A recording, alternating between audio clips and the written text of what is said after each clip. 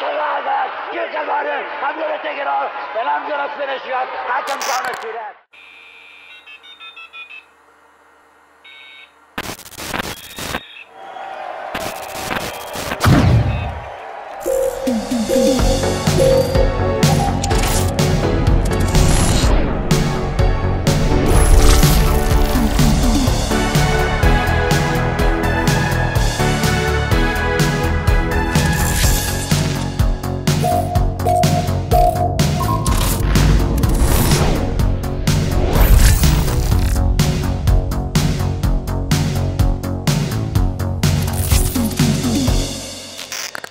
Rick was born March 18th, 1956, Quebec City, Canada.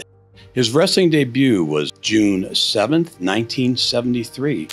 Rick Martel, man, I gotta tell you something. I had some really, really favorites of mine when I was a kid. There was the Sheik, there was Chris Carter, and there was Rick Martel. Are you talking about the model? Well, he wasn't the model then. He was the AWA World Champion. He is the AWA World Heavyweight Champion, Rick Martel. Man, I'm telling you what, Rick Martel had a great career. Vern Gagne, I think, was involved in his training. Yeah. And Vern had a great knack for talent.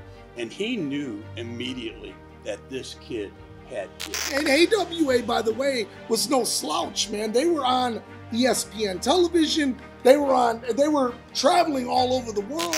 They were really giving the WWF a run for their money at one time. Was a brand. Rick was a talent.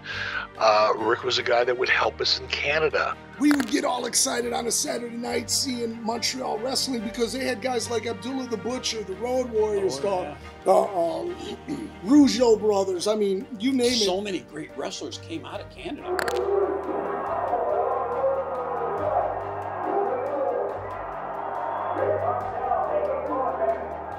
Rick Martel is seen at many of these conventions. Unfortunately, the ones that we've been to, we haven't seen him. However, a lot of those legends had quite a few words to say about the great Rick Martel to you, Mr. Chris Carter. They sure did. Check this out, guys. I didn't really like the model thing and the squirting thing because I thought that belittled his wrestling capabilities and abilities, you know.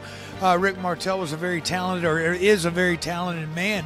And he should get accolades for who he is and who he was, not a character he portrayed. We stole the show. That's all I have to remember. Martel was a working fool. Oh, Rick Martel. Rick was a lot of fun to be around. Really enjoyed looking good. And Rick Martel came up in his school holidays, and he started watching, and his brother had been teaching him, and he started working in his school holidays there. Oh, so I met him, you know, we wrestlers, we crossed paths all the time, and I met him when he was young there. Wow. So he went back home to start school, and he told Mum, hey, I'm going to go to be a wrestler.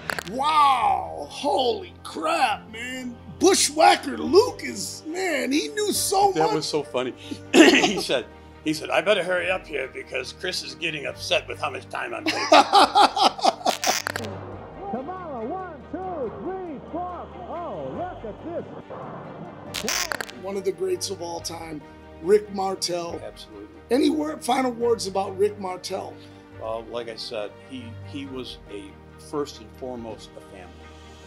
And he was a good man, an honest man, and a tremendous professional performer in the wrestling ring. And he had the greatest look at that time of it. I don't care how hard you hit me. I don't care how often you hit me. I'm going to keep on coming back because I may not have 20-inch arms, but I got a lot of heart. And I got a lot of heart, and I'm going to show it to you. Fans, if there's a professional wrestler that you'd like to hear about from these two brainiacs of wrestling, please feel free to use this right here. Use this address. Hit us up. Do it now. This has been Chris Carter. I'm Rudy Hill, also known as Rude Boy. This has been Wrestling Real Talk. We'll see you next time. It's real. forget to like and subscribe to the greatest wrestling show of all time, Wrestling Real Talk. Once again, if you'd like for us to talk about one of your favorite stars, it's real simple. Use this address right here at the bottom of your screen. Do it now. Send in those requests. And it's Wrestling's Real Talk. So smash the like and whatever you do, and then push the thing and subscribe, and don't kayfabe it and get two accounts, because they'll get you in the end.